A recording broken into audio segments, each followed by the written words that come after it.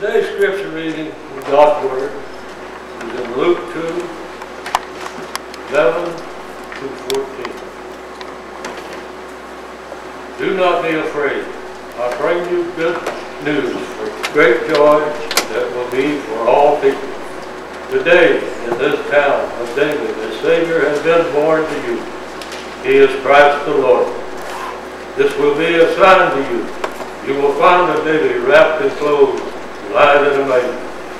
Suddenly, a great company of the heavenly host appeared with the angels, praising God and saying, Glory to God in the highest, and on earth peace to men whom this favor rests. So good.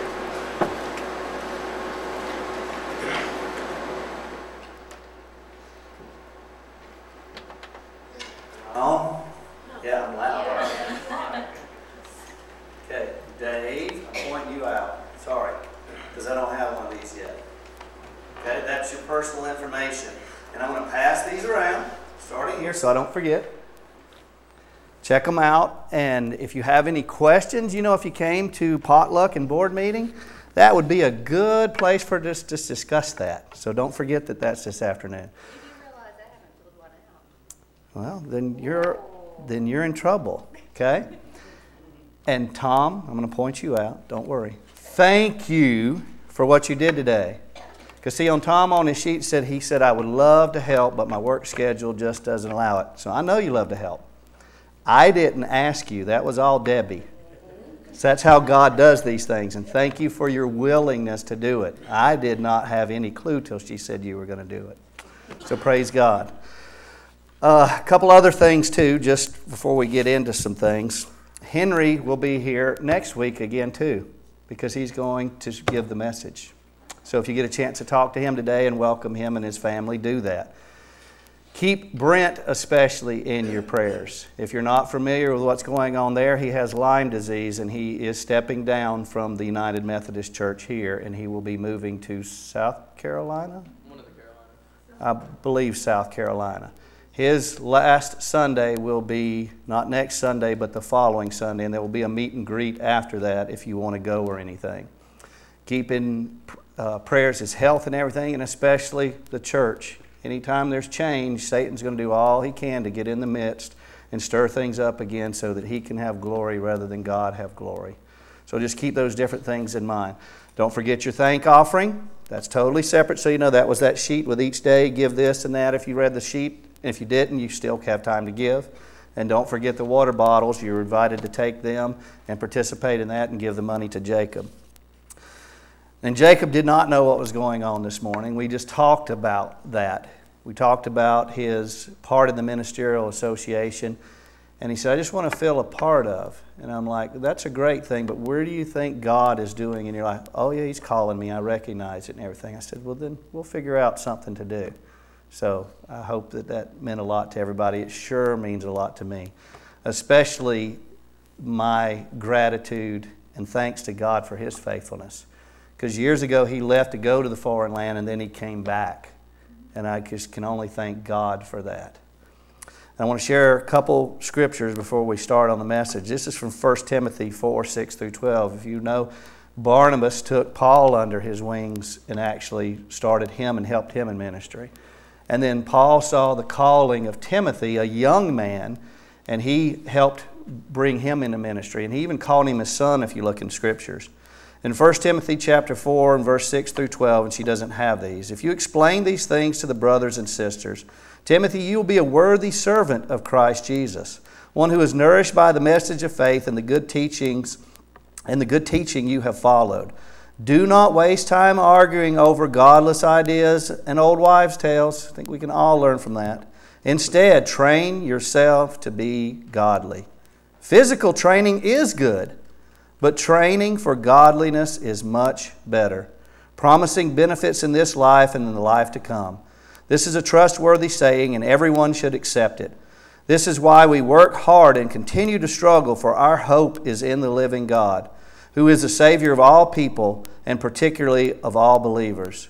Teach these things and insist that everyone learn them. Don't let anyone think less of you because you are young. Be an example to all believers in what you say, in the way you live, in your love, your faith, and your purity. And then in Paul's second letter to Timothy, in chapter 1, verses 6 through 9, he writes, "So never be ashamed to tell others about our Lord, and don't be ashamed of me either. Even though I'm in prison for Him, with the strength God gives you, be ready to suffer with me for the sake of the good news. For God saved us and called us to live a holy life. He did this not because we deserved it, but because that was His plan from the beginning of time, to show us His grace through Jesus Christ."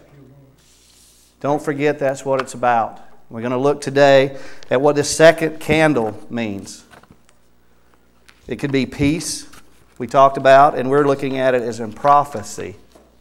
The prophecy that was fulfilled. The last scripture that Ruby read was from Romans 5:1. That prophecy has been fulfilled so that we could have peace. Either way we light these candles, that's what God is telling us. That's His message, that He loves us.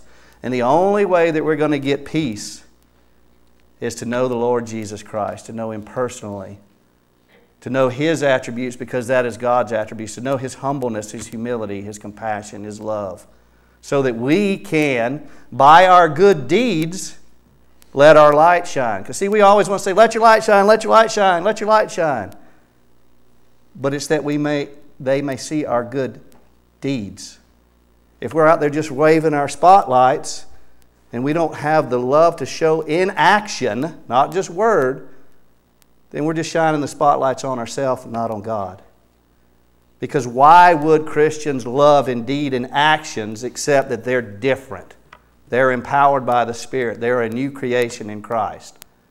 So don't forget the deed parts, and that's what the pastors recognize in Jacob. He does more than we do. You've seen that. And I'm so thankful that God has put a calling on his life. So let me ask you a question. What do you want for Christmas? Think about it. How about peace? Wouldn't that be a wonderful thing? Did you see Linus on the little thing?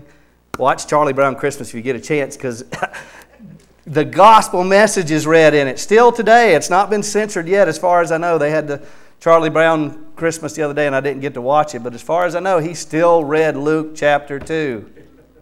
If you don't know it, the president this week said that a Savior was born 2,000 years ago. Wow! We need to proclaim the Lord Jesus Christ. We need to love others, and we need to show that love in action. So Romans 5:1, Paul wrote, "Therefore, since we have been justified through faith, we have peace with God through our Lord Jesus Christ." Now, you know there's the word therefore, so you know we're going to go backwards in a minute, but we'll get to that because we have to. We have to know what he's talking about to know what he's saying here. But let's define peace first. What is peace? Merriam-Webster's dictionary says this: a state of tranquility or quiet, freedom from civil disturbance, a state of security. The second definition is freedom from disquieting or oppressive thoughts or emotions. Puts a little more inward instead of outward. Harmony and personal relations. Fourth one, a state or period of mutual concordance. There's no war or threat of war between governments. Does that sound like a good idea of peace? Sounds like a good worldly definition of peace. It sounds like something we want, but see, that definition of peace is contingent upon other factors. How could Paul write about peace when he is imprisoned? When his life is being threatened? When at any moment in time he doesn't know what's going to happen to him? How could he be at peace? Because he doesn't experience these things, but yet he writes about peace. So let me give you an example. I'm sitting in my favorite easy chair, right? My headphones are on to take away the distractions. I'm listening to soothing music. No words, because I don't want to hear the words distracting, just comforting music. All is well, right? I've cleared my thoughts of everything that's going on. I have a pair of 3D goggles on. and I'm watching cute little puppies dancing in a field of daisies. Right? Now, that's not all. My beautiful, loving wife is beside of me, holding my hand, and she's doing the same thing. So we're at peace with each other. Right? We've even took a couple Tylenol extra strength just to cut the nerve off, just in case. So we can really relax, right? And I forgot this. Everyone in our family is healthy, happy, wise. Life is good. They're all getting along. Our 401ks are bulging. Cure for cancer has been found. There's no threat of war whatsoever. Kim Jong-un is not even firing any missiles. There is peace on earth, goodwill to men, right? But then all of a sudden, all those definitions in the dictionary were taken care of, right? We hit all those definitions.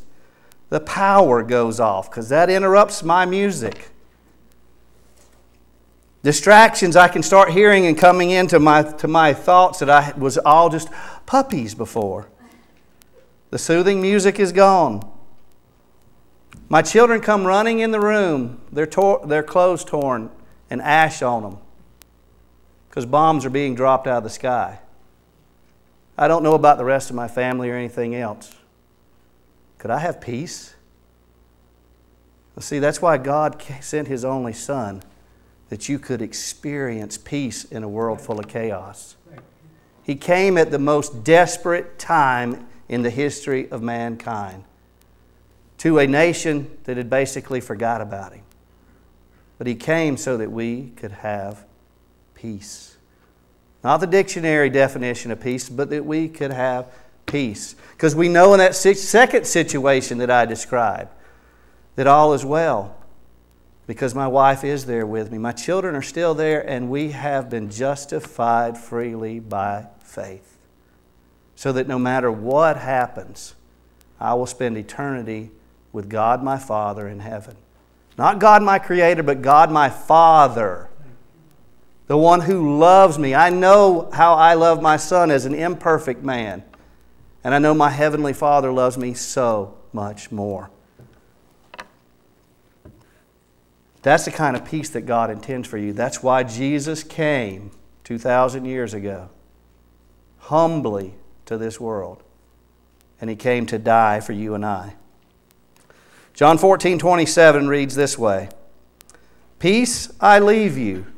My peace I give you. I do not give to you as the world gives. Do not let your hearts be troubled, and do not be afraid. Those are the letters in red. Those are Jesus' words to us. The New Living Translation gives a little different, so I want to read that one also. I am leaving you with a gift. Wouldn't that be a precious gift for everyone to have this Christmas? You should at least experience it and show the others through your deeds. I am leaving you with a gift, peace of mind and peace of heart. And the peace I give is a gift the world cannot give. You're searching in the wrong place if you're trying to find it there. So since you have this peace, do not be troubled or do not be afraid. The word peace here means complete or sound if you go study its definition. Complete, total peace. Because you know that God loved you so much that He gave His only begotten Son, that whosoever believes in Him will not perish, but instead have the exact opposite of what we deserve, everlasting, eternal life with God our Father in heaven. That's why the angels came and proclaimed peace on earth. The Old Testament foretold of this peace. It would be coming through the Messiah.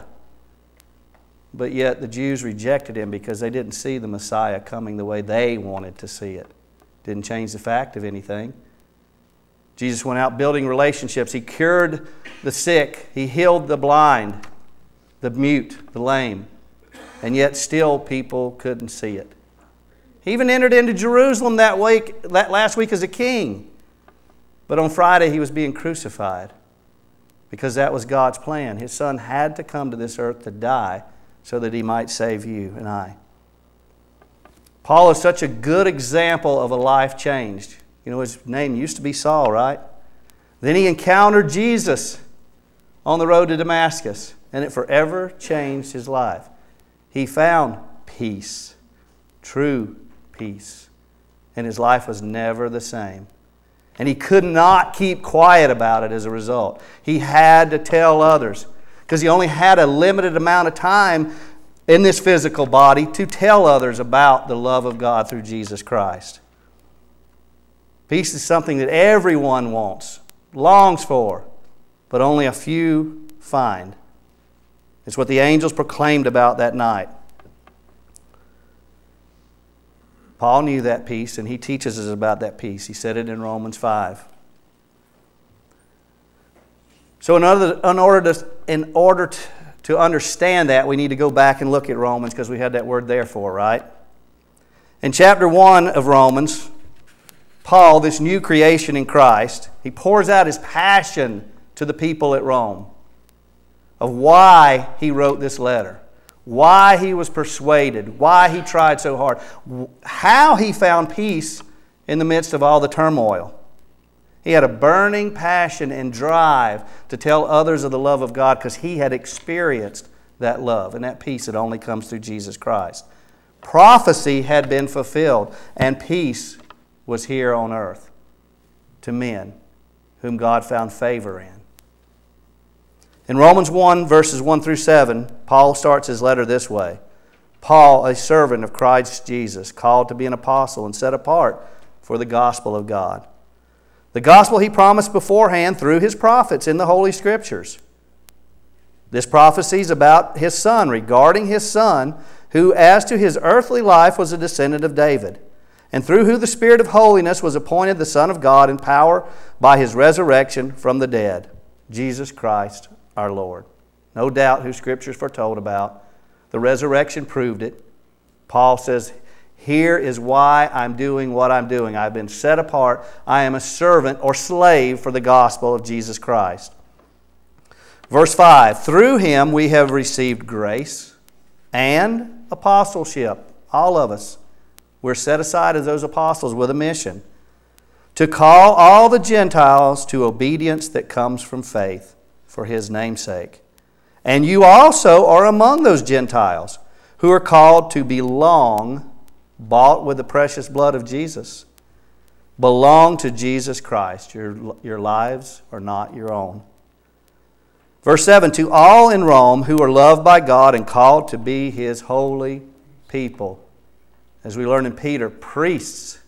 Each and every one of us are called to be priests. Then we see grace and peace, which is what Paul mostly puts in his letters, because that's the gospel message. Because God loved us so much, and there was nothing that we could do about it. He was merciful and kind, and he presented a way to save us. But not only that, we get to become children of God. We get to be a part of the gospel plan. We could have simply been, and I've said it before and I'll say it again, we could have simply accepted Jesus and He'd take us on to heaven. But we get to live life here bringing Him glory and honor so that others may see our good deeds and glorify our Father who art in heaven. Wow. So are we using our lives to bring Him honor and glory? Grace and peace comes through Jesus Christ. Grace that we can be His children and know that peace that surpasses all understanding, so that we can comfort others, we can love others, we can do for others, so that they may see our good works and glorify our Father which art in heaven. Grace and peace to you from God our Father and from the Lord Jesus Christ. What a wonderful privilege that we have as children of the Most High. We can experience true peace that the world cannot comprehend, that the world searches for in every other lie that Satan puts out there in front. If you just have the wealth, you'll have the peace. If you have power, you'll have the peace. If you just have a loving family and everybody's getting along, you'll have peace. But then circumstances change and your peace is thrown out the window, right? Not if you realize what you've gained through Jesus Christ. Not if you know you're a daughter and son of the Most High God, who will never forsake you, who loves you so passionately. Paul goes on to say in chapter 1 of Romans, in verse 14, because of this grace and peace that God has given me, I am obligated. I have an obligation both to the Greeks and non-Greeks, both to the wise and to the foolish. And that is why I am so eager to preach the gospel also to you who are in Rome. For I am not ashamed of the gospel. Why? Because it is the power of God that brings salvation to everyone who believes. That's why the next candle is going to be proclamation. Because we've got to tell the story. We're coming up to Christmas, when our Savior, Jesus Christ, was born.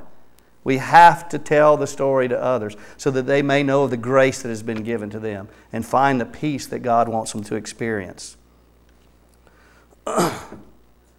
First to the Jew, then the Gentile. Verse 17. For in the gospel the righteousness of God is revealed. A righteousness that is by faith from first to last. Just as it is written, here's more prophecy, the righteous will live by faith. So are you? You've been set and made righteous, have a right standing with God, if you've accepted Jesus Christ as your Savior and Lord. Don't forget that. But are you living by faith as you're already declared righteous before God? Paul continues on in the letter talking about the wickedness of men and that God must judge sin. But He loves. He has mercy and compassion. And even though all have sinned, He wants them to come to salvation. He wants them to experience that peace that Jesus will give them. So in Romans chapter 3, verse 22, we read, this righteousness is given through faith in Jesus Christ to all who believe. There is no difference between Jew and Gentile, for all have sinned and all fall short of the glory of God. And all are justified freely. It's a free gift by His grace through the redemption that came by Christ Jesus. When He was obedient and left heaven to become a man, to live an example, to teach us, and then to die for us. God Himself humbled Himself. So why is our life so important that we won't humble our lives before Him? Verse 25 says, God presented Christ as a sacrifice of atonement to cover our sins and bring us back to a right relationship with God. And this was through the shedding of His blood to be received by faith. He, or God, did this to demonstrate His righteousness, because in His forbearance He had left the sins committed beforehand unpunished. He did it to demonstrate His righteousness at the present time, so as to be just and the one who justifies those who have faith in Jesus Christ. In chapter 4, he goes on to talk about justification, and he specifically uses Father Abraham so that there is no confusion here. Father Abraham was not made righteous because he was a Jew, an Israelite, because of his heritage. He wasn't made righteous because of the things he did. He was righteous because of his faith. Jesus Christ had not been born yet, but had been prophesied that He would come. And he believed that prophecy would be fulfilled. We've seen it. We know it to be a fact. So we need to proclaim it.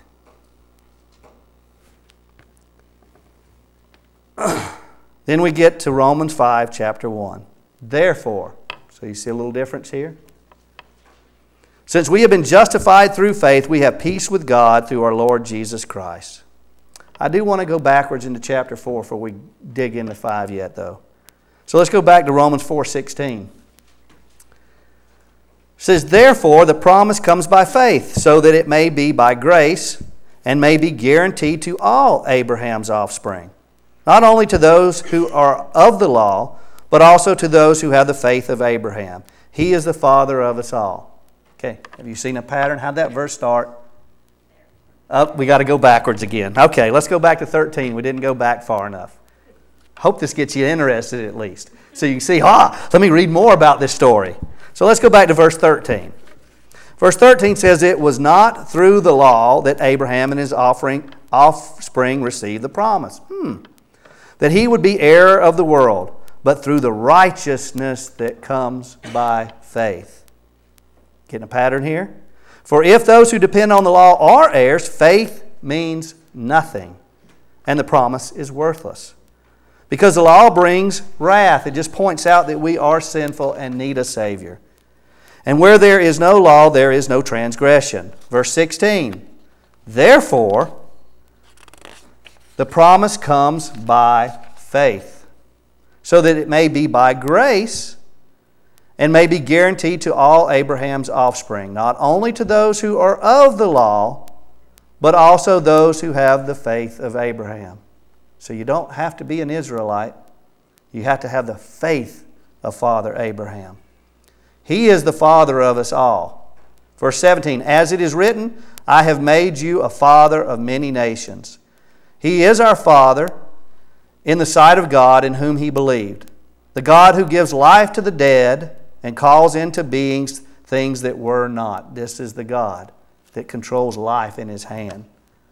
Against all hope. So don't get discouraged. Think back. Abraham had hope. Abraham in his hope believed, and so became the father of many nations. Remember the story? God made him a promise, and that was our first candle, right? I believe it was, the promise. And then we see it told about in prophecy. God had made him a promise to be the father of many nations, but he's getting old. His wife's getting old, and his prayers aren't answered. Then finally his prayers get answered, and he's given a son. And he does some other things that he shouldn't have done, trying to take things into his own hands. We've done that before. And then God says, "Sacrifice your only son." Wow. And we think our faith is tested? We are so blessed in this country, free from persecution. Like I said, our persecution is somebody at work might say, "You're a Christian." We're free to tell others of Jesus Christ. We've got the greatest opportunity in history. On our phones, you can simply go to the Word of God. If you don't understand something, you can look at another translation, a commentary, whatever, so that you're fully equipped to tell them about Jesus Christ.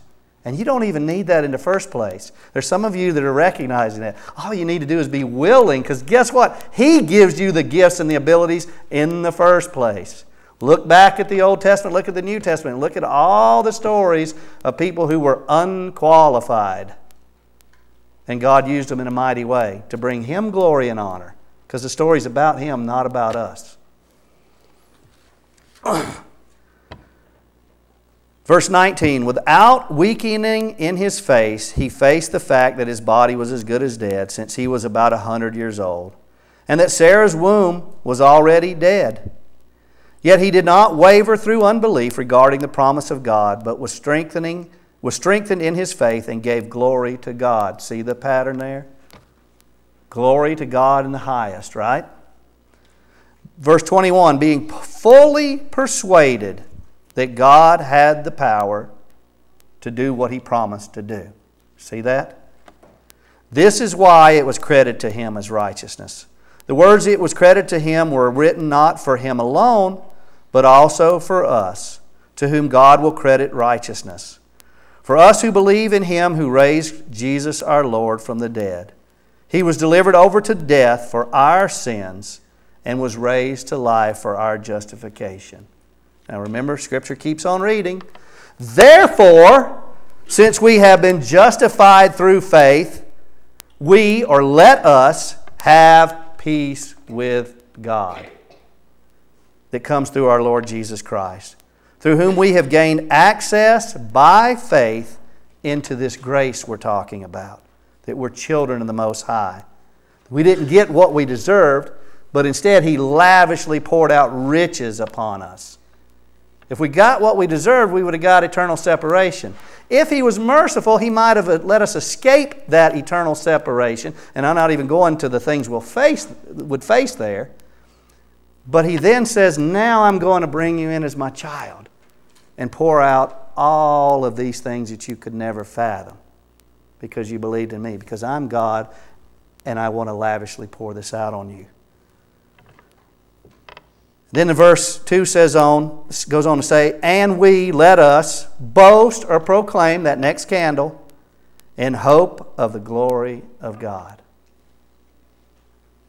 We have peace because God continues to give His promises, and He will forever give His promises. The gift of prophecy, so that we can proclaim the pink candle, the joy that we have in Christ. See the pattern there? This morning, Merle read Luke 2:11 through 14. And it read this way in the NIV. And it may be the way you learned it, it may not be the way you've learned it. It said, today in the town of David a Savior has been born to you. He is the Messiah, the Lord. This will be a sign to you. You will find a baby wrapped in clothes and lying in a manger. Suddenly a great company of the heavenly hosts appeared with the angel, praising God and saying, glory to God in the highest heaven, and on earth peace to those on whom His favor rests. Is that the way you remember the verse? That's not the way Linus read it. Linus read it this way, King James Version. For unto you is born this day in the city of David a Savior, which is Christ the Lord. And this shall be a sign unto you. Ye shall find the babe wrapped in swaddling clothes, lying in a manger. And suddenly there was with the angel a multitude of the heavenly host, praising God and saying, glory to God in the highest, and on earth peace, goodwill towards men. Does that read any differently to you? Let's look at the NLT before we look at this further. The NLT says, the Savior, yes, the Messiah, the Lord, has been born today in Bethlehem, the city of David, and you will recognize Him by this sign. You will find a baby wrapped snugly in strips of cloth, lying in a manger. Suddenly the angel was joined by a vast host of others, the armies of heaven, praising God and saying, glory to God in the highest, and peace on earth to those with whom God is pleased. Now you may be a fan of King James, you may be a fan of NIV, NLT, you may say that, oh, they just all confuse me. Well, if they do, then I've got International Children's Bibles out there. We can go back to the first grade reading level, and that's okay. Because it's the Word of God, and He will enlighten His Word to you. That's why you can read it over and over again and say, I didn't read that before. I didn't study that before. It was right there in black and white, but today it jumped off the page at me. Now, when it did, what am I going to do with that since it jumped off the page? Because it's living, dividing even the soul, so that I have to make a decision about what I read. But how do I know which one of these is correct? Well, the NLT, let's look at it first, said the Savior. So we got the same words that we have in NIV and King James. We have Messiah, which was in the NIV but was not in the King James. Nothing wrong with that, because the Messiah is what Jesus was called in the Old Testament.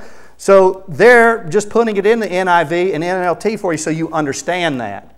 They added that portion in there so you'd know that in the Old Testament what was foretold about was called the Messiah. In the New Testament we know Jesus as the Christ. Okay? No problems there. The NLT says Bethlehem. We didn't see that in either one before. But we know from reading Scripture that is the city of David, right? So again, nothing wrong with that. And you will recognize Him by this sign. You will find a baby wrapped snugly in strips of cloth. Well, we had wrapped in cloth in NIV. We have wrapped in swaddling cloth in the King James. The NLT just explains that that's strips of cloth, right? Now you know why I say when I like the NLT. Why? Because it explains a little more. It's a little more reader-friendly. But there are people that say, oh, you can't read the NLT because it adds this or that. Okay? But that's a different topic.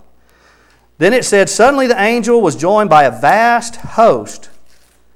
NIV said great company and heavenly host. King James said multitude of heavenly host.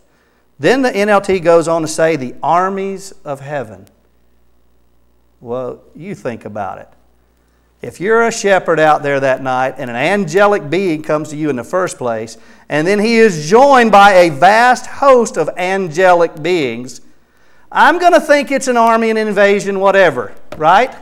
I'm going to be terrified. That's why it says, do not be afraid. So I have no problem with the NLT putting that in there. And he said they're praising God and saying, glory to God in the highest heavens. Because see, that's what Scripture's all about again, giving glory to God, right?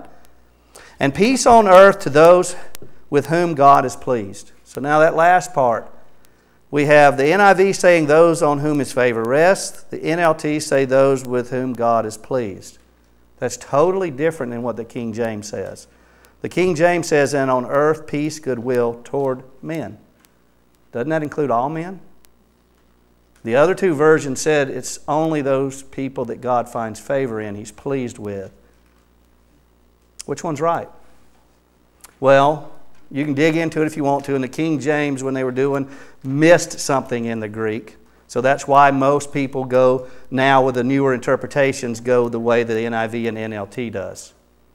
Does that mean the King James is wrong? And it's been wrong all those years? Well, now let's think about it. Does God not want all people to come to saving knowledge of Jesus Christ our Lord? Is peace not being offered to every single person? But they're not going to find it, are they? That's how we started this off. Unless they have a personal relationship with Jesus Christ. So there's nothing wrong with the King James. Even if they meant something, that tells you how good God's Word is, even when He let sinful, fallible man participate in the writing. So if we can have that in God's own Word, and it's still both are fine to say to someone and stand behind them with Scripture, that peace is offered to all men. But the only way you're going to find it is through Jesus Christ. Then how can't He use each one of us to spread the gospel message to those that are lost? How can He not use each one of us to help lift up others in the body of Christ? Whether they're a Lutheran today, or a United Methodist today, or an Amish Christian today. We're all brothers and sisters in Christ. And He wants to use every one of us to bring glory and honor to Him through our good works that glorify our Father in heaven. So they'll understand peace, and we proclaim the joy that we have in Jesus Christ.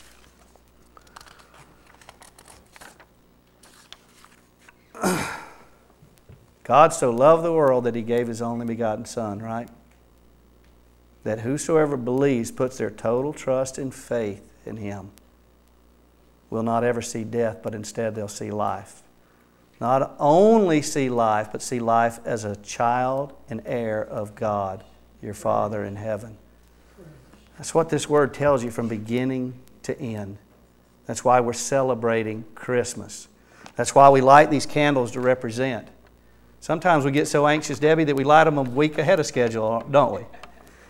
Most churches are on the first candle this week. Not us. We're on the second. Because it always starts in November. See, I'll show you our mistakes. But if you Google when it should start for 2017, it's supposed to start in December, not November, which it does every other time because of the way the calendar falls. So we're going to be ahead of the game. We're going to be super excited. And it'll still work because we'll do this one on the 10th, we'll do this one on the 17th, and then we'll do that one on the 24th. So it still works because we'll light the Christ candle on Christmas Eve. God still makes everything work. He just asks you to step out in obedience. Like Tom? Thank you. And I know some of those words, you're like, really? I got to read these words? Don't worry, just do them. Because you're bringing glory and honor to God, not man. Remember that. And proclaim the Savior's birth. Grace and peace came to this earth 2,000 years ago.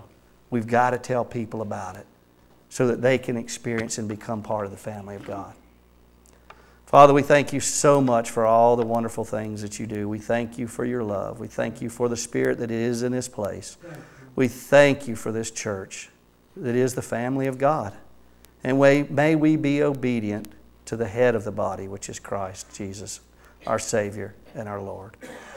We thank you that you came as flesh and blood, that you humbled yourself before men, and that you died in humility and shame to bring me honor and glory as your child, so that I could honor and glorify you with my life, so that others may know your attributes through me, that you are faithful to your promises, you are true, you are just, you are merciful, and you long for your children to become into a right relationship with you.